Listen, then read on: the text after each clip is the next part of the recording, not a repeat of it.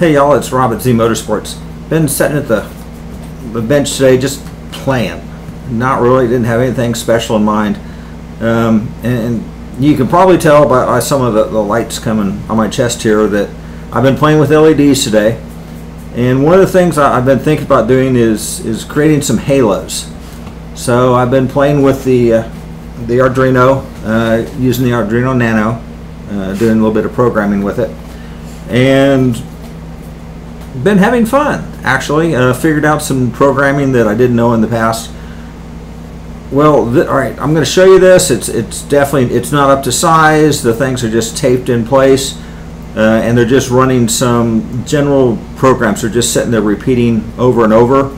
So, but let me show you one of the things I'm playing with, and you know, maybe something to kind of look forward to me kicking out in the next few months. So, let me grab the camera here. Sorry about this. All right, here we go. All right, let's start it over. All I'm doing is pushing the reset on the little Nano. So,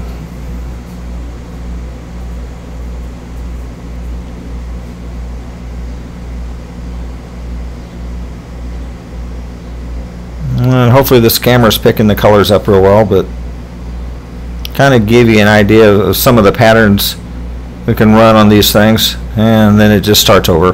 So I've got it feeding all three colors. I've got it running the lights and then bouncing back, and then I've got a rainbow running across and then closing the rainbow out, and then I've got colors chasing. And again, you can, using these programmable LEDs, let me get you set back up here. Using the programmable LEDs with the Arduino Nano, you can pick a single light out and just turn that particular LED on. So there's a lot of good things coming up in the future. My goal on these is to have them where they're controllable from your phone.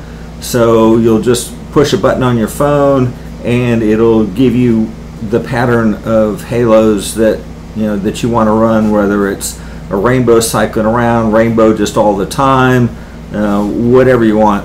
So keep an eye out. Well, it's a few months down the road. I'm still playing and learning these things. I've got to build circuit boards and all that kind of stuff to get the right size halos in there. But fun stuff. So y'all stick around.